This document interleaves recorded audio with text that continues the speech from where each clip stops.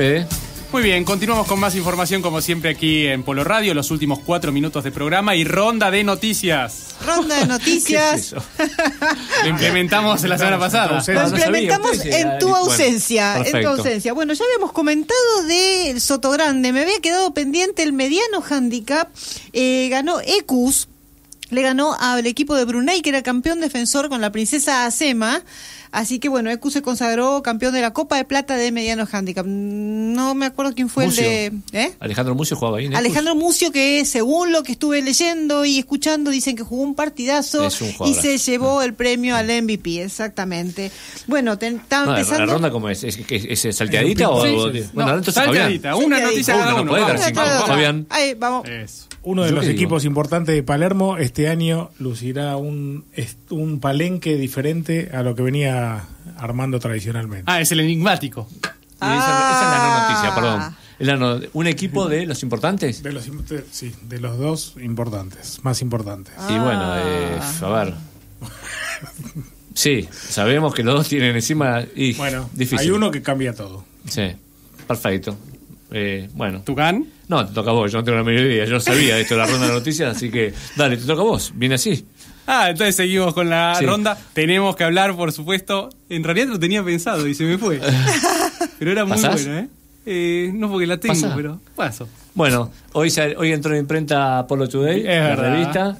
Se las mandé ya a todos por PDF. La única Exactamente. revista que antes de que entre en imprenta yo la mando a todo el mundo. No me importa si se venden en los kioscos o no. Es verdad. Listo. Y ahora me acordé de la mía. Se acordó. 67 días faltan para el Mundial de la Copa del Mundo, por supuesto, de la Federación Internacional de Polo, donde Argentina va a estar participando y claro, tendremos cobertura en vivo desde Sydney. Fede, ¿te das cuenta que estás hablando como si fuese televisión esto?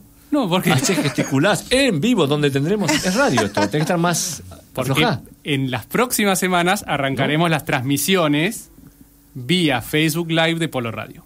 ¿Sí? Sí, sí. O sea, yo todo me entero acá. Con 3 O sea, cámaras, y mis honorarios, eso ya lo tenés Hay que negociado. venir más Está en seguido. actores. pero- Increíble. Vos ya estás Mucho anotado en Aspen, actores. mucho Sí. Aspen, mucho Aspen. Seguimos con la ronda, dale. Bueno, también habíamos comentado que está full el polo en Deauville, en la Normandía. Ya se terminó la Copa de Plata, la Coupe d'Argent. Me voy a lucir Epa. un poco en francés.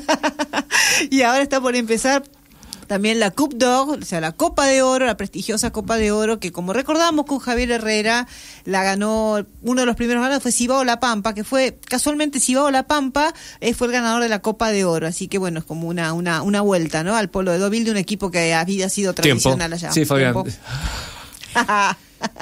Los que van a jugar la cámara van a jugar la final con el octavo clasificado del abierto. Del abierto. Con lo cual los equipos van a tener que tener toda una organización con el tema caballos, ¿no? Van a tener que estar bien Es un organizados. buen punto ese. Las dos zonas de 5. Vos sabés que el ganador de cada zona juega la final. O sea, la Dolfina y la Orfina tienen que llegar a la final. El resto, el segundo, tercero y cuarto puesto está... Y el quinto, muy parejo. La verdad que sí, y es bueno para el polo. Campañón, Bueno, el que muy saca bueno para el segundo, polo. tercero cumplen y el resto se van al descenso. Bueno, se nos acabó el tiempo, Fede. Ronda de noticias muy buena, gracias. ¿Le gustó? Listo. Nos vemos la semana que Estuvo viene. bueno. Nos vemos el lunes que viene. 20 horas. Gracias. Chao, chao.